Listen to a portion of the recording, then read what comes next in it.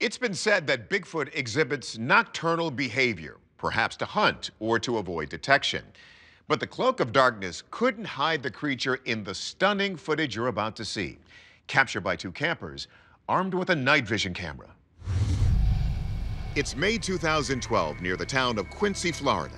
Retired Army Ranger Stacy Brown Sr., now deceased, and his filmmaker son, Stacy Brown Jr., are camping in EERIE State Park on a search for the elusive Bigfoot.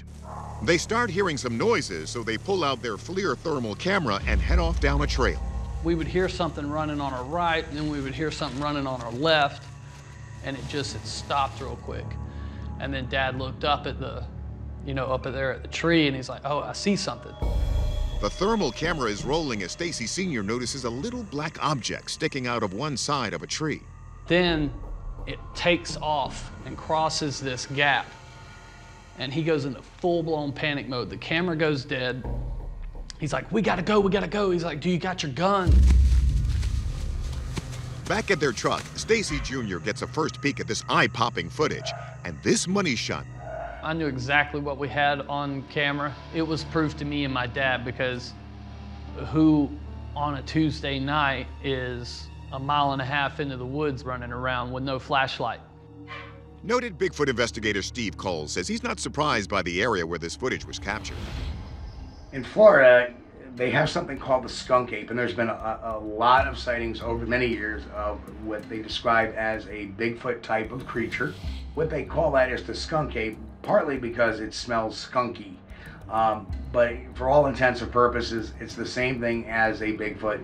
It's not quite as big or robust as the ones in, say, the Pacific Northwest, but that is kind of expected due to the climate being a lot more tropical. We first asked the most obvious question: could this just be a person? It was shot with a thermal imager, and so it's picking up the heat signature. Typically, if any clothing is being worn, it masks the intensity of the heat emanating from those covered parts of the body. Honestly, don't see any of that. It's just a pretty uniform signature that would suggest a body a la naturale. But why would a person be walking around nude in the woods? Wildlife biologist Stephanie Manka instead notes the way the figure moves seems more like a different animal that doesn't wear clothes. It looks to be like a large primate, but it doesn't seem to match the body structure of the living apes, of chimpanzees or gorillas being the most prominent ones. It seems like its legs are too long, and when gorillas walk on their hind legs, they're not hunched over like that, they're more upright. Some have theorized that gorillas or large chimps could have escaped from one of the private zoos that have littered Florida over decades. But anthropologist Kathy Strain says neither this creature's morphology nor its gait support that theory.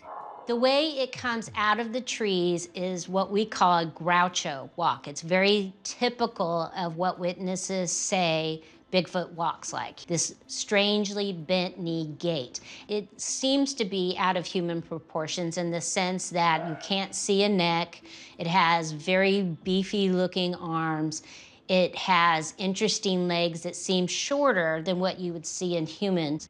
Whatever this was pretty big, in excess of 6.5, 7 feet in height perhaps, and quite bulky. It appears very substantial. That is, the arms and the legs are not spindly. They appear to be thick and muscular. Or could this all just be a hoax? In order to have this video be credible, I would expect to see a lot more thermal imagery through the trees. I wouldn't expect it to just completely disappear. Stacy Brown Jr. claims the reason the clip ends is because the camera stopped working. So what does Meldrum think? I know Stacy, actually, personally, and have visited with him. I have no reason to suspect that he contrived this, and so the only other question would be, is anyone foolish enough to traipse around buck naked in the dark? Our verdict? Unknown creature. Given that this footage was filmed at night with an early generation thermal imaging camera, we don't quite have enough information to reach a definitive answer.